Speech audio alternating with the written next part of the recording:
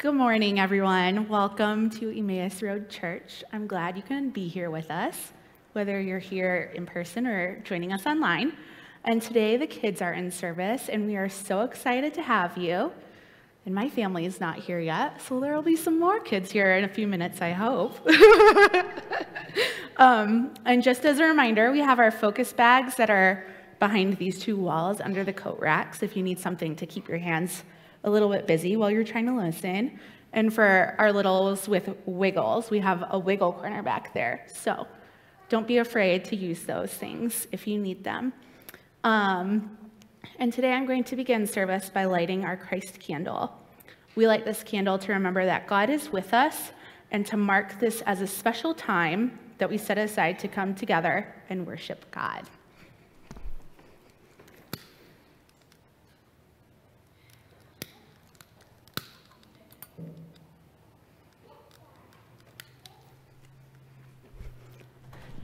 And Debbie, will you come up and lead us in a call to worship?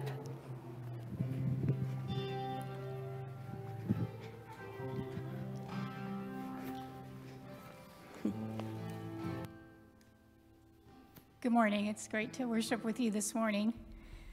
Please join me in our call to worship. This will be a responsive reading, so please join us as instructed on the screen. Jesus said, "Ask and it will be given you. Search, and you will find. Knock, and the door will be opened for you." Lord, as we enter your presence now, guide us. As we knock, open the door to us. Make us more aware of your presence and lead us on, that we may know you and bring you praise.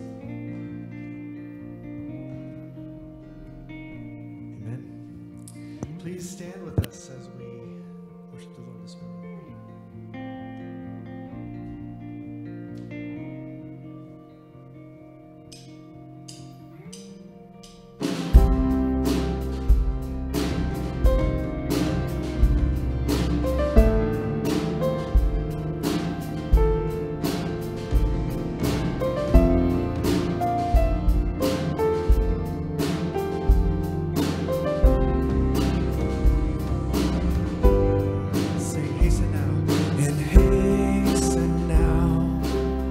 Oh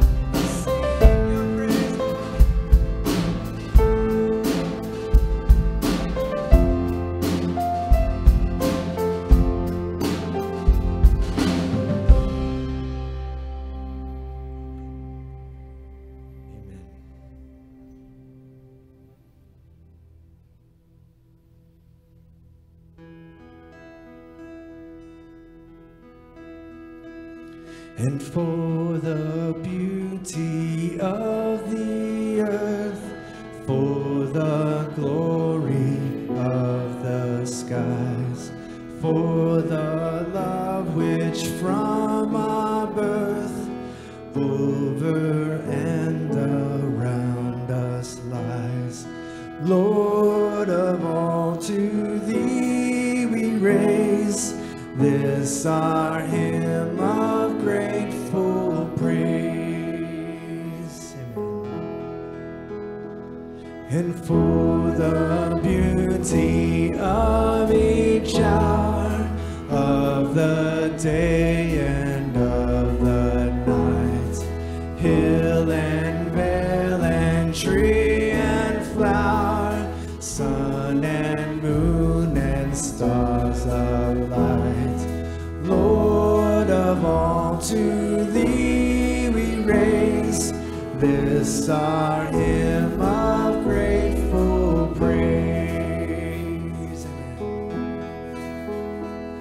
And for the beauty of human love, brother, sister, parent, child, friends on earth and friends above, for all gentle thoughts and mild, Lord of all, to thee we raise this our hymn of grateful praise. And for thyself as gift divine, to the world so freely give, for that great, great love of thine, peace on earth and joy in heaven, Lord of all, to thee we raise this our hymn of grateful praise. Just our voices for the beauty.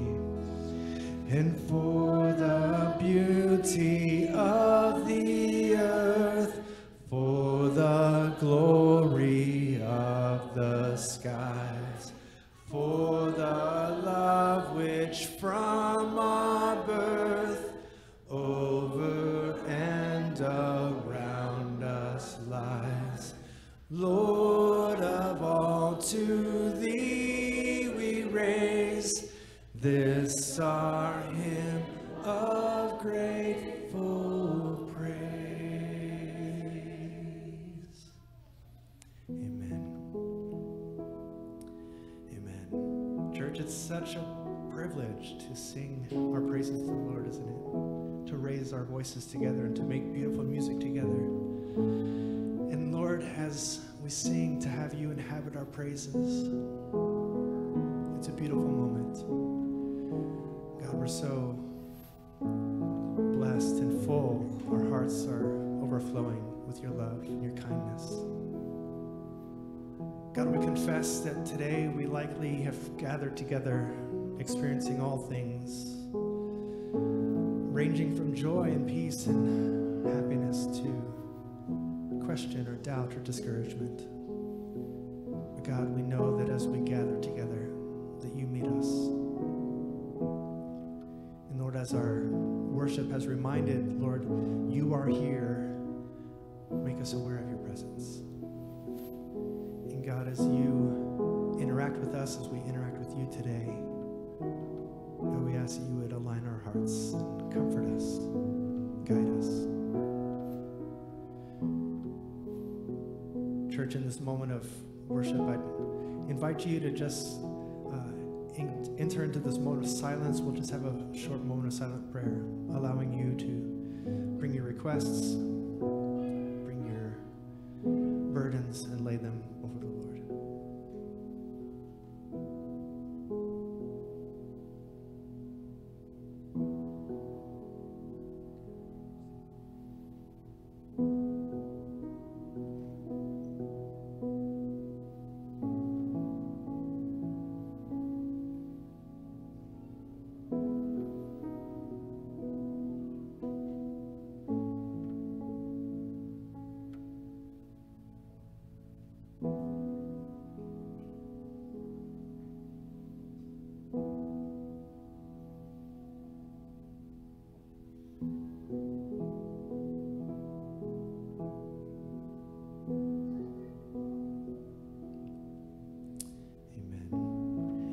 church as we do each week, I invite you to join me in our corporate prayer.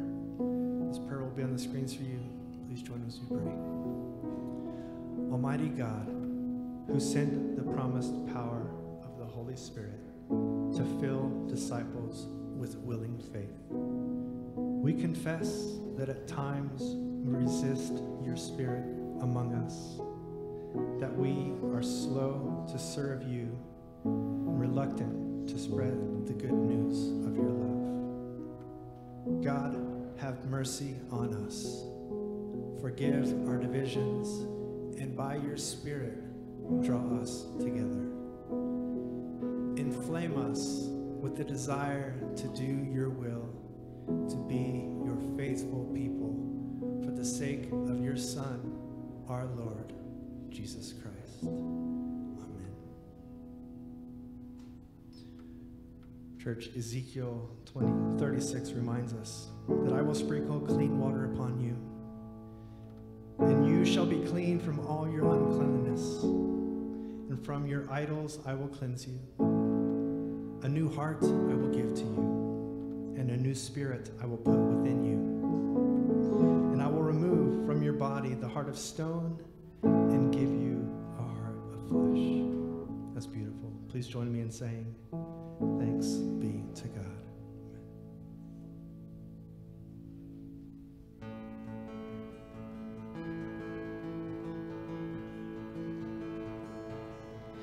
Praise the Lord, the heavens adore him.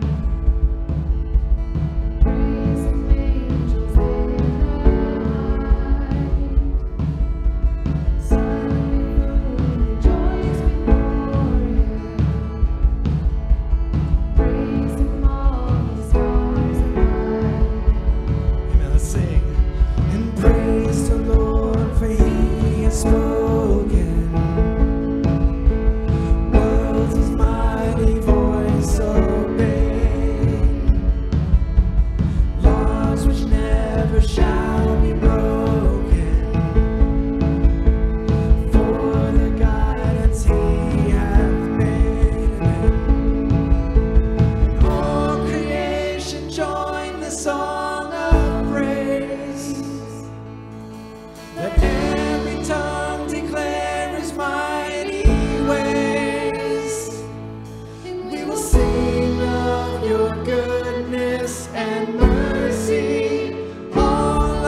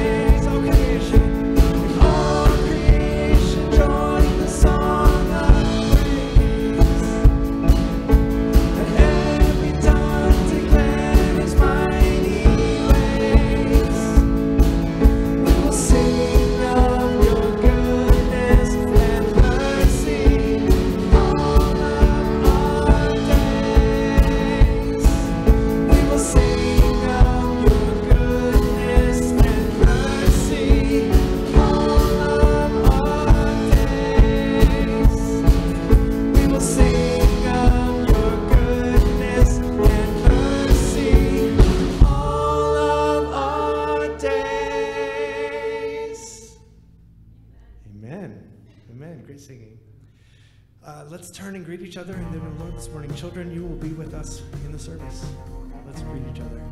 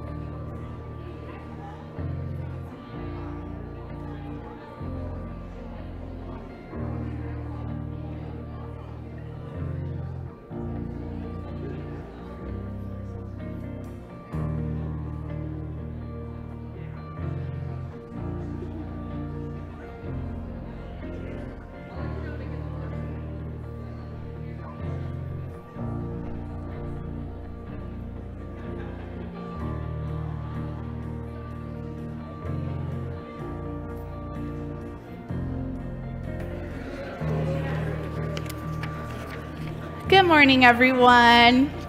I am glad we're all having fun chatting with each other.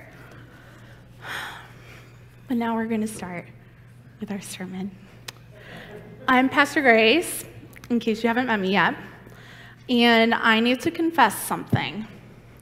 I'm a Trekkie, and you guys can all thank Jay Dare for that, obviously. So at the beginning of the pandemic lockdown, I started to wake up before Rose did, my little girl, and it was just her at that time, because I needed some alone time, you know what I mean? And I was tired of my usual shows, and Netflix recommended Star Trek, The Next Generation. And I thought, well, Jay loves Star Trek. I'm gonna give this a shot. And I'm hooked, maybe a little too hooked, because once I told Jason that you could actually rock out to the theme song to the series Enterprise, which is like notoriously like the worst theme song introduction in the known galaxy, right? So I think maybe I need an intervention someday, but not today, please. But, and I think I've seen all the Treks now, and Strange New Worlds is so good. You guys should watch it. But Voyager is maybe my favorite to rewatch. And I recently watched a couple episodes centered around the character Neelix.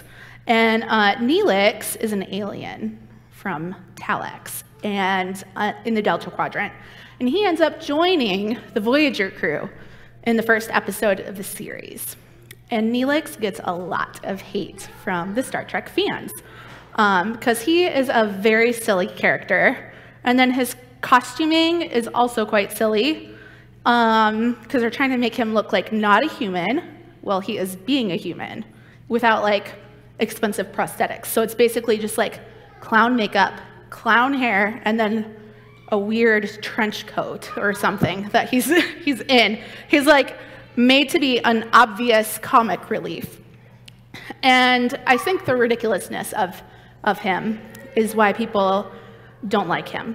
But that is just the surface of Neelix.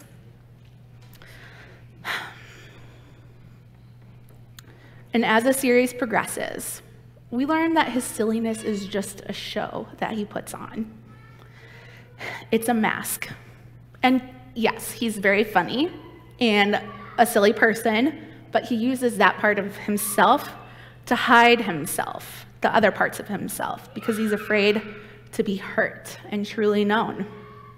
He works so hard to be useful on the ship and be helpful because he's afraid he'll be kicked off the ship if he doesn't pull his weight.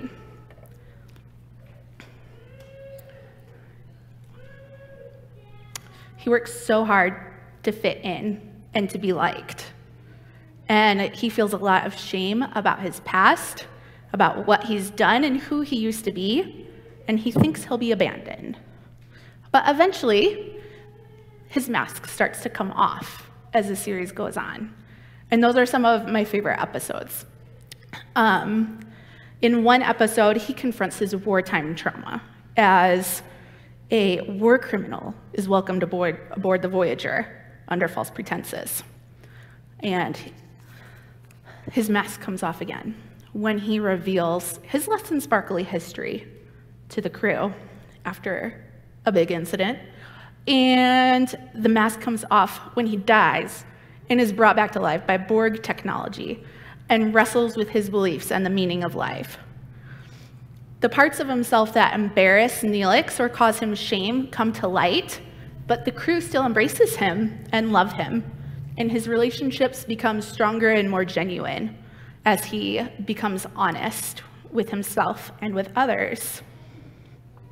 But he's still silly. And just like our silly Talaxian alien Neelix, we Earthlings are also good at putting a show on, aren't we?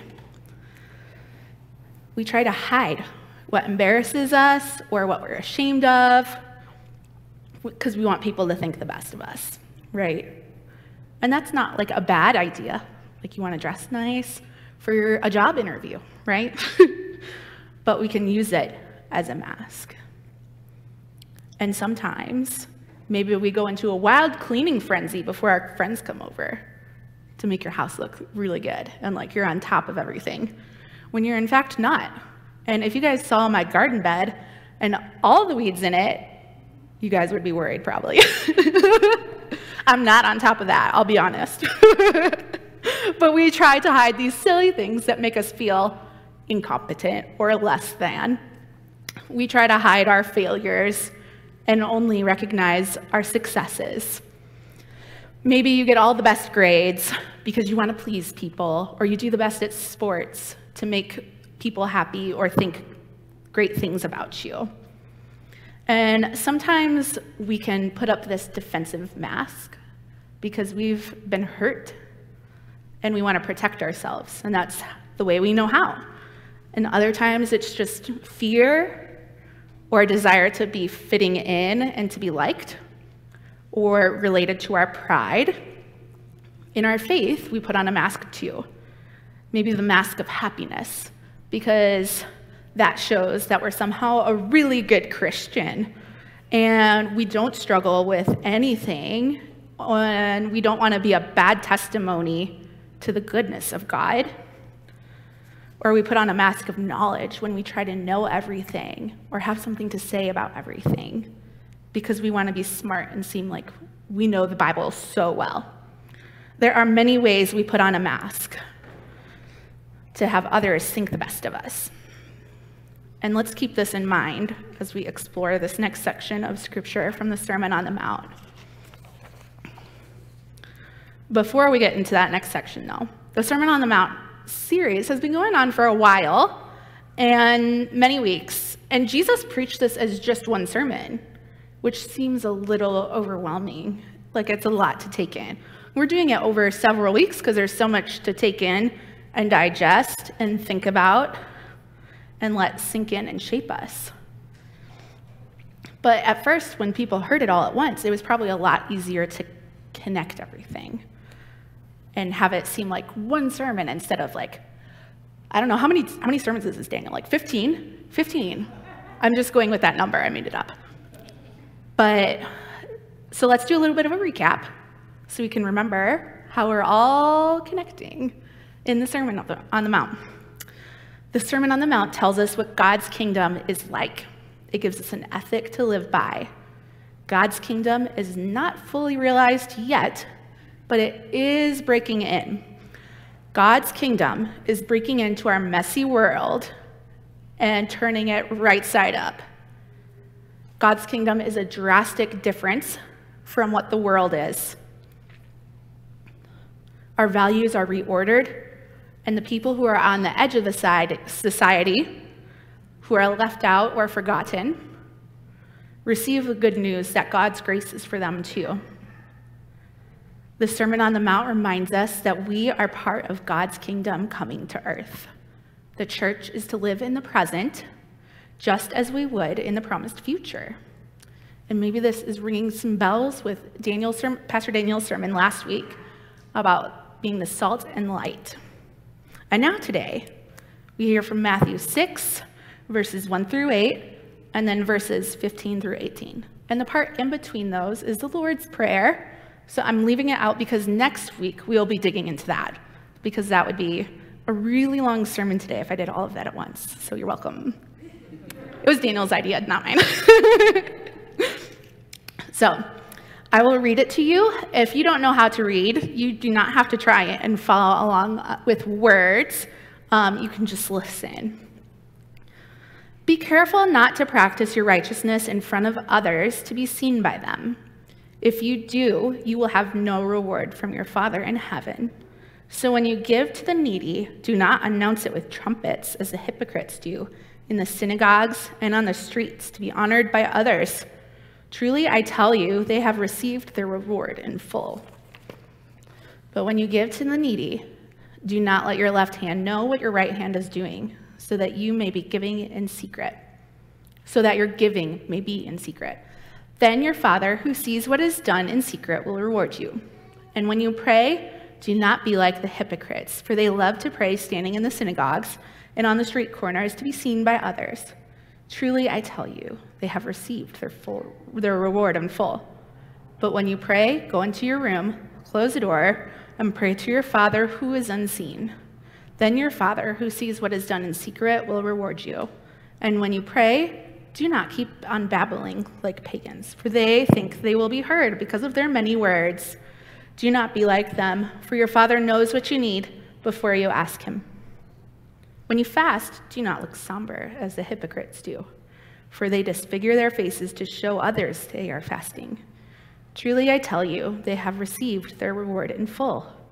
But when you fast, put oil on your head and wash your face, so that it will not be obvious to others that you are fasting, but only to your Father who is unseen. And your Father who sees what is done in secret will reward you. This is the word of God for the people of God. Thanks be to God. For people back in the time of Jesus, almsgiving, prayer, and fasting were standard religious practices that showed one's devotion to God. And Jesus' teaching highlights how important these are and clarifies that the purpose is to center God, not ourselves. It's not a show that we put on. Jesus calls us to live in a way where our outward expressions match perfectly with our inward reality. Almsgiving is when we give money on behalf of the poor. It is a regular part of religious life in Christianity, as well as a lot of other religions. And so Jesus is telling us that almsgiving must be done out of sincere faith. It is not to get attention or to make you look like You are so devoted to God and giving so much money.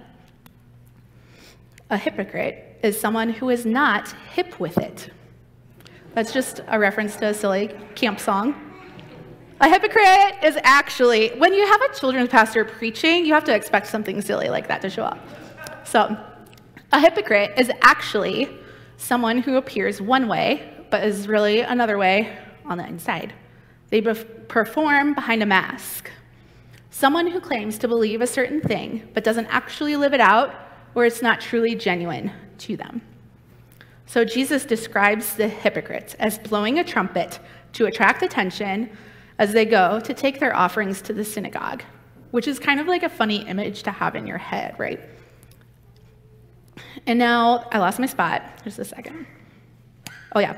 So, and then Jesus says, they do this to get noticed, and they have that reward, which is a little sad because they miss the actual reward of giving to the poor. They don't understand true generosity. So Jesus tells us to do it the exact opposite way so that your left hand doesn't even know that your right hand is doing it, which is like the most opposite you could probably be from blowing your trumpet and throwing money, right? In God's kingdom, our values are reordered, and people, oh, I think I missed a spot, you guys. Your generosity is impactful on your community, even when they don't know it's you giving the money, or don't have a chance to thank you, or when you don't have your name on a building. Perhaps the real reward is more than getting the attention from the action. In God's kingdom, we reorder our values to include people who have been left out. God's grace is for those people too. And almsgiving is for people who have been on the edge of society.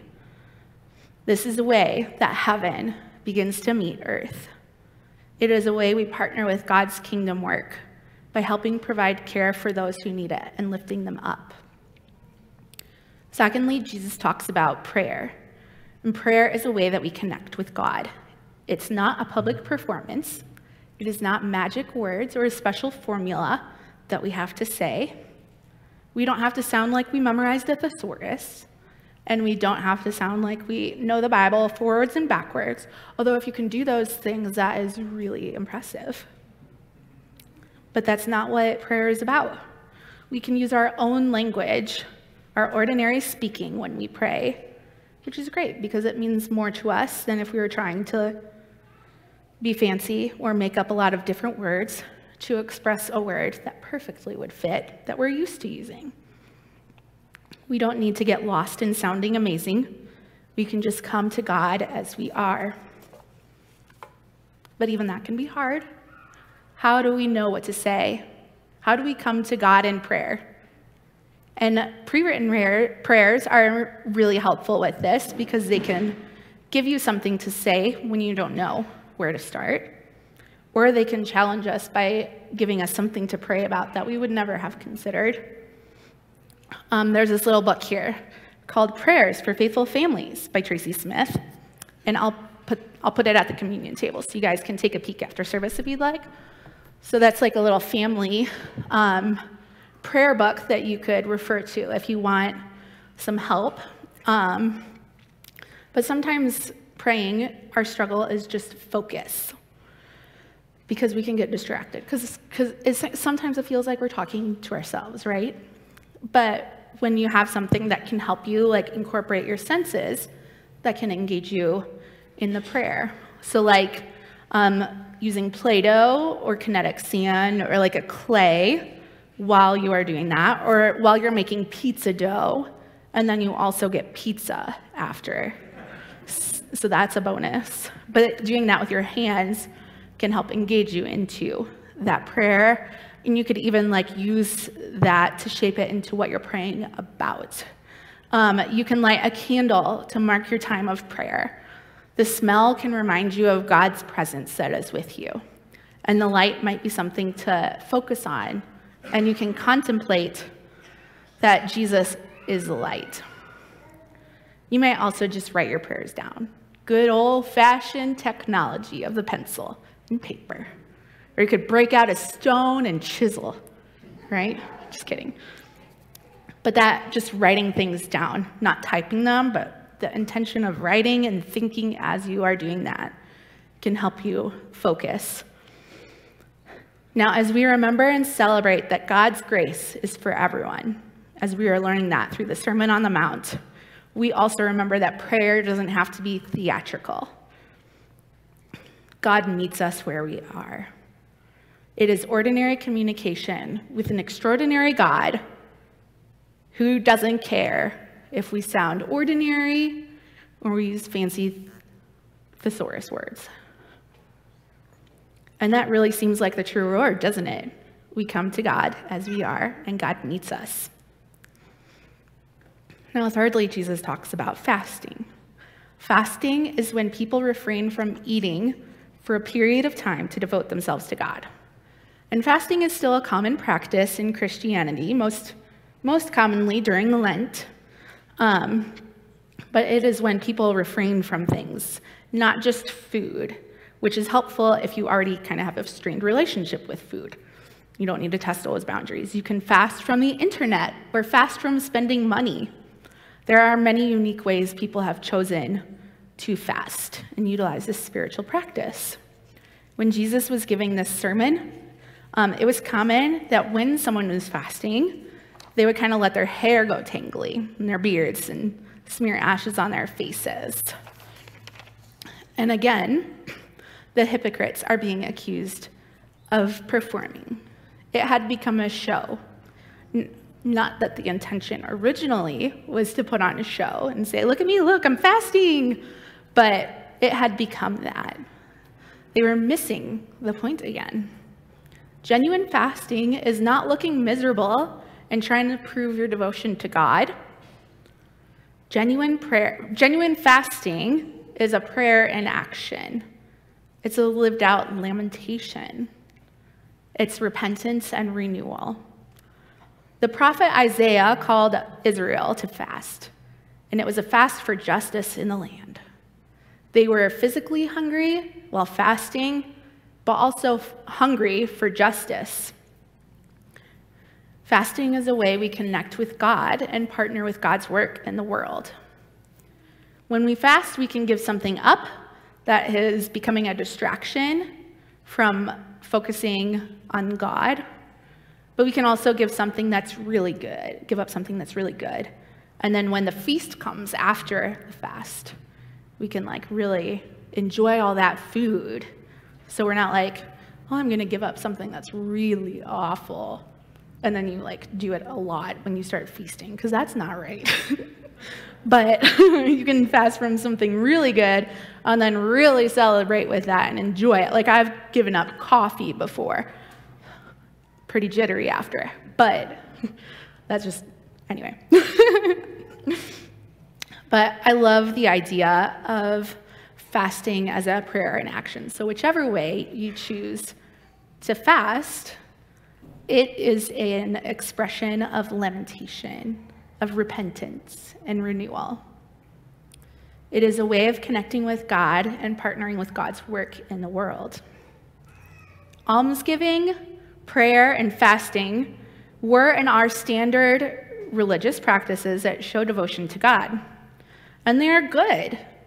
But Jesus encourages us to check our motivations, to check that our internal beliefs are genuinely being reflected in the world. It is easy to get distracted when we try to present ourselves as really good Christians, or feeling like we need to prove God's goodness, and it becomes like a mask. But we do not earn God's forgiveness and love with good behavior or impressive religious demonstrations. God's love is not earned, and it is free for everyone. The Sermon on the Mount reminds us about this all the time, apparently, throughout every portion of it. We are called to remove our masks. Neelix, our silly Talaxian alien, had parts of himself that embarrassed him and caused him shame and sadness, and it made him afraid to be real with the people around him because he did not want to be alone. But as he is basically forced into confronting all of these things in public ways on the ship, we find that the Voyager crew embraces him anyway, and his relationships become stronger and more genuine. He becomes an influential caretaker for some of the kids on the ship. He develops a really close friendship with Catherine Janeway, the captain, who is alone in the Delta Quadrant and doesn't have a way to communicate with Starfleet, the people who are her support. And he becomes that support for her. He becomes a confidant and friend to all of his crewmates. His mask came off and he found genuine relationships, which is crazy because he put that mask up so that he would not be alone. But he found that he was alone with that mask. He found genuine relationships when he took that mask off. We are called to remove our masks and genuinely connect with God. We can do that in a lot of ways, including the almsgiving, prayer, and fasting that Jesus talked about in our scripture today. Our connection with God shapes us and teaches us and guides us. We become God's salt and light in the world, and we announce hope that is for all people. As we live out our genuine internal faith, we are joining God's work of bringing heaven to earth. Let's now gather around the Lord's table. If you are worshiping with us from home, you can get supplies that represent communion for you. I will wear a mask while I serve communion, and I'll sanitize my hands and use tongs to serve it. And you guys can all form a single line down the center aisle, and you can make a bowl with your hands, and I'll just drop it in your hands. And I will say, the body of Christ broken for you and the blood of Christ shed for you. And you can respond with a traditional response of thanks be to God. Then you can grab a cup of the grape juice from the table, from the silver tray, and you can consume the elements here or at your seat, wherever you're more comfortable. And then there are also gluten-free elements available if you need those. Let's prepare ourselves to receive communion. Open our eyes, Lord Jesus, to receive your light and be your light. May we see you in this common bread and in our common lives, in our hunger and our fullness, in our suffering and our joys, in our waiting and in our hope. Feed us also with bread unseen. Open our hearts, Lord, and fill our cups to overflowing. Prepare your table of blessing even in the presence of our enemies. May we reflect your light to the world with compassion for the poor and passion for justice and liberation for the oppressed. Pour for us the cup of heaven. Come to the table of the Lord, you who are longing for God's face, you who are weary from the world, you who have fed on the bread of sorrow, you who have quenched your thirst with tears. Come, for the table is ready. These are the gifts of God for the people of God. Thanks be to God. As we gather around the Lord's table, I invite you to join me in proclaiming the mystery of our faith.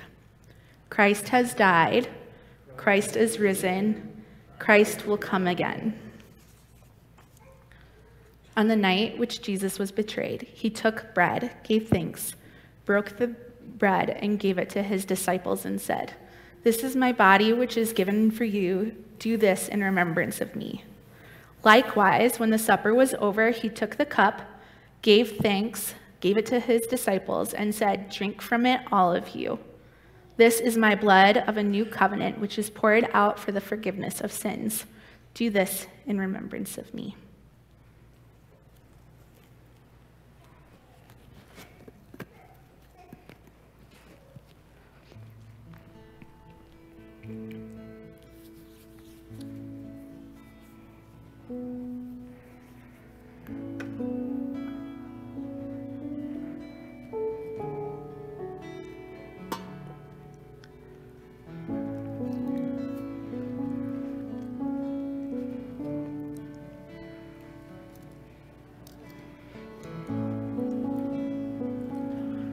the body of Christ broken for you, and the blood of Christ shed for you.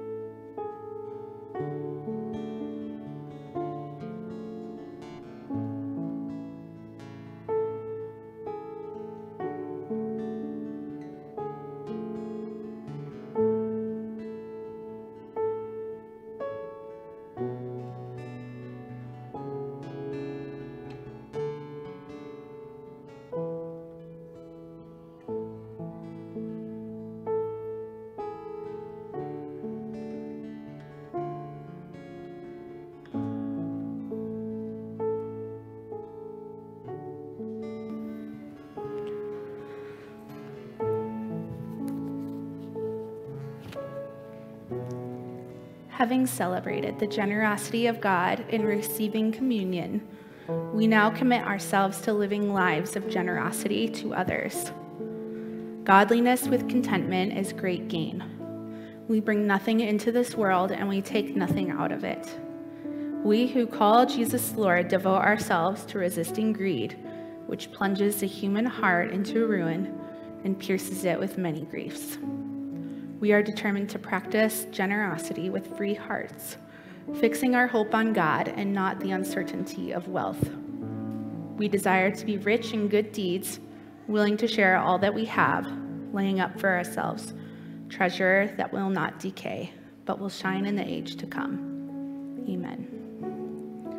If you are in need of financial support during this time, please don't hesitate to reach out to us. And if you're able to support this ministry, we would greatly appreciate that. And now I'll invite Rick Edwards to come up and lead us in the prayers of the people.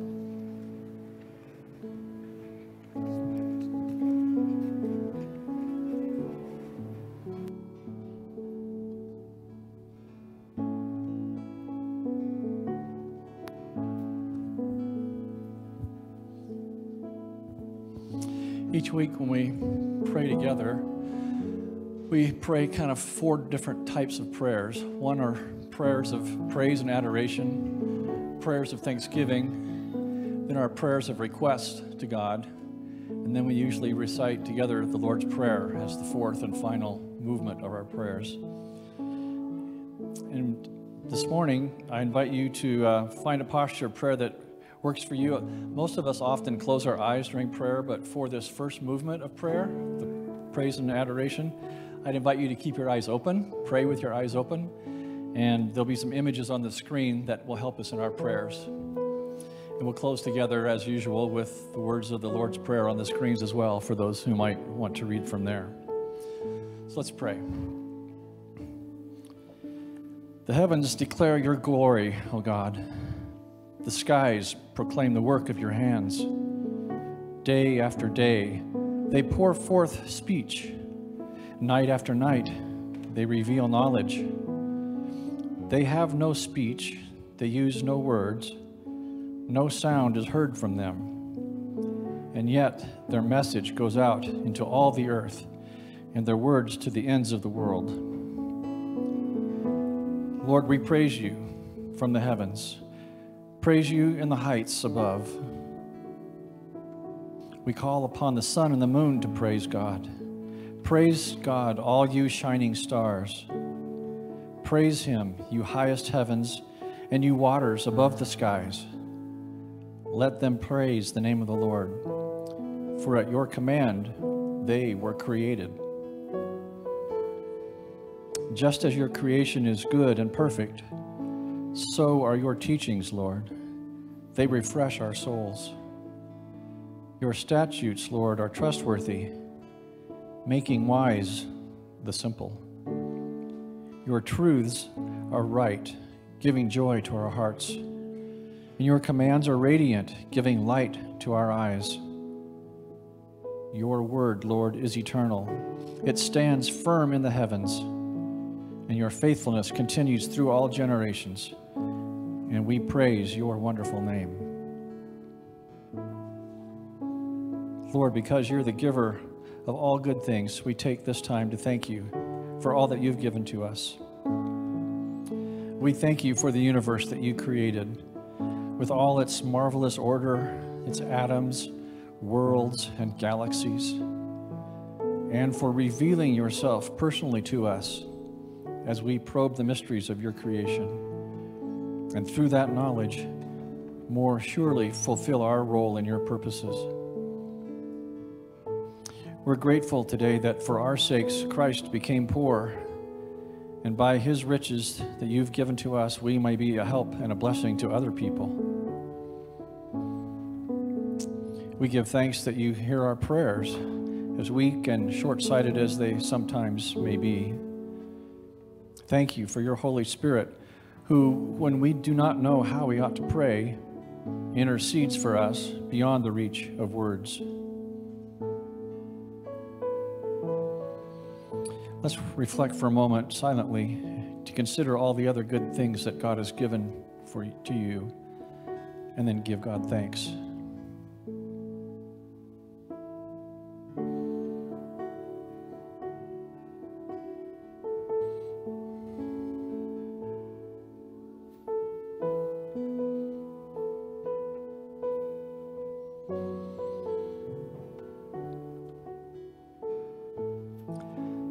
Lord, most of all, we thank you for your Son, Jesus Christ, for the truth of his word and the example of his life, for his steadfast obedience by which he overcame temptation, and for his dying through which he overcame death, and for his rising again, in which we are raised to the life of your kingdom.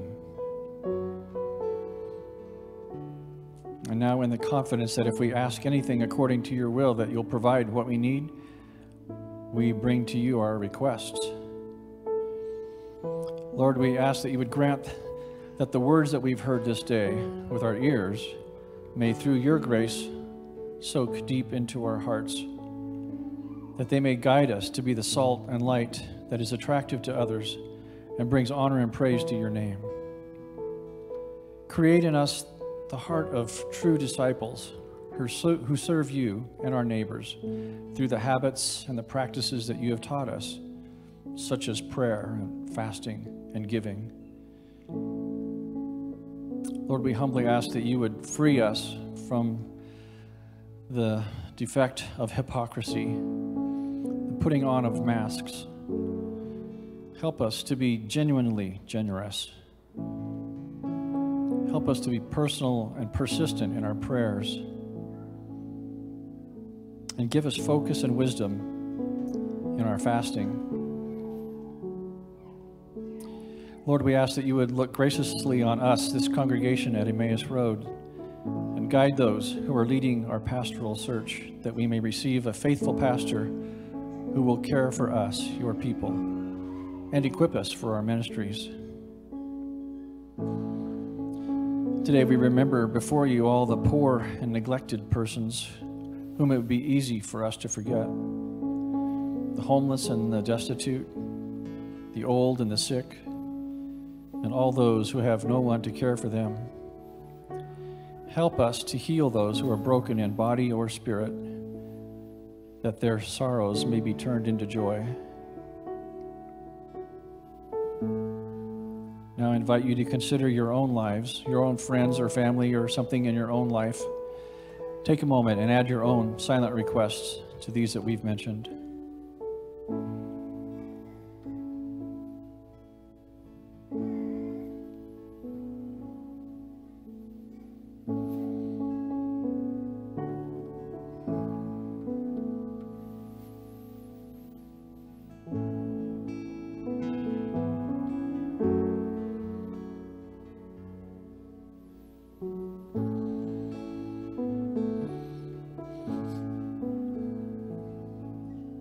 Now, Lord, as members of your kingdom, we remember and we pray together the prayer that you taught your first disciples, saying, Our Father in heaven, hallowed be your name. Your kingdom come, your will be done, on earth as it is in heaven. Give us this day our daily bread. Forgive us our sins, as we forgive those who have sinned against us. Lead us not into temptation, but deliver us from evil. For yours is the kingdom, the power, and the glory, forever and ever. Amen.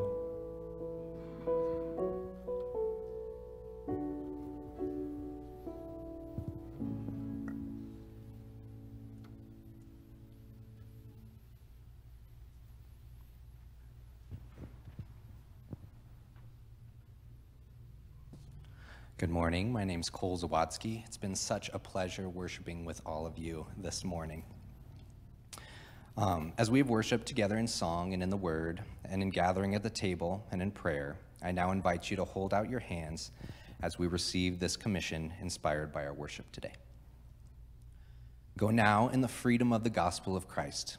Encourage one another to lead lives worthy of God and walk together in service and humility. Let your words and your lives be one in Christ. And may the God of lasting love open the way before you. May Jesus, the Messiah, be your one instructor. And may the Holy Spirit lead you on into the promised land of God's kingdom and glory. We go in peace to love and serve the Lord. As we extinguish the Christ candle, know this: the Lord goes with you, Father, Son, and Holy Spirit.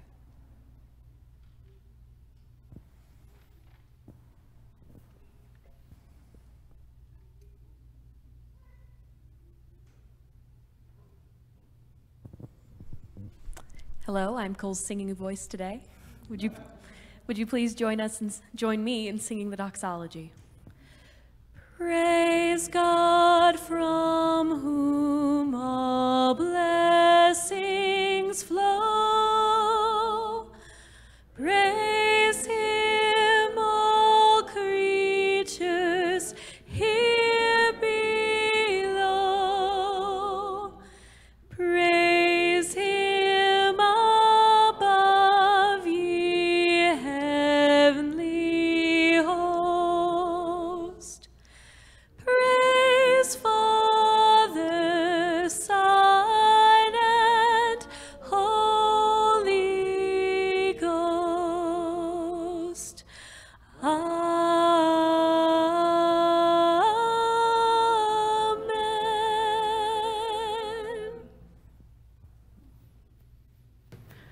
before you skedaddle, there are a few announcements for you guys.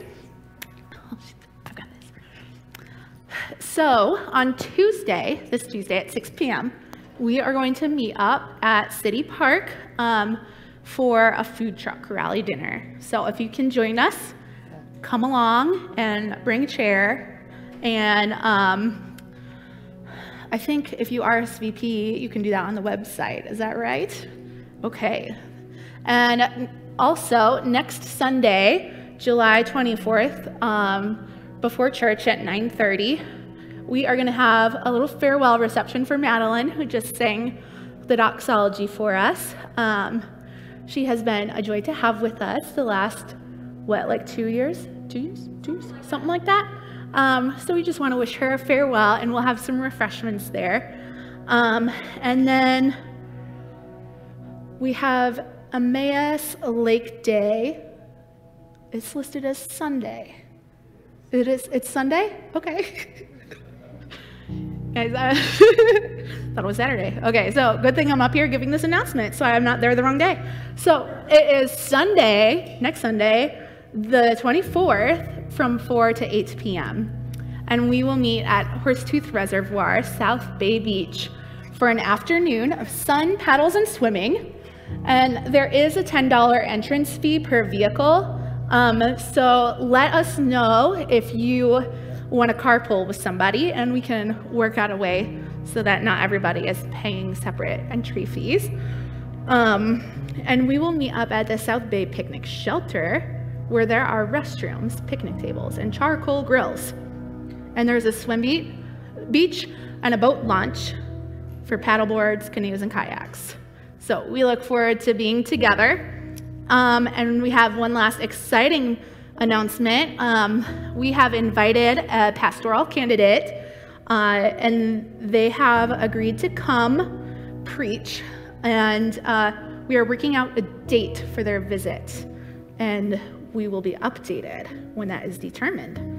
So that is very exciting. And now, may you go have a great week.